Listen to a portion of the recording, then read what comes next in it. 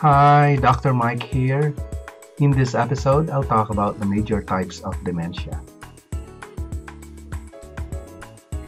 Alzheimer's disease, the most common, is shown by gradual deterioration of memory that occurs with cognitive problems such as language disturbance, behavioral changes such as wandering, emotional changes such as depression, and functional decline.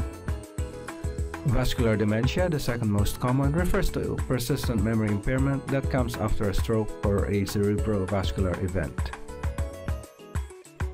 Dementia with Lewy Body, the third most common memory problem, shows well-formed visual hallucinations, impaired attention and alertness, and Parkinsonism such as body rigidity, slow movements, and resting tremors.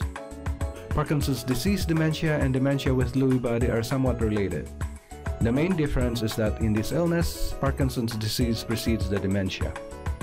Frontotemporal dementia shows behavioral and personality changes early before memory problem becomes prominent. It displays disinhibition, decline in self-care, and impaired social tact and personal conduct. That's all for now. Thanks again. Bye.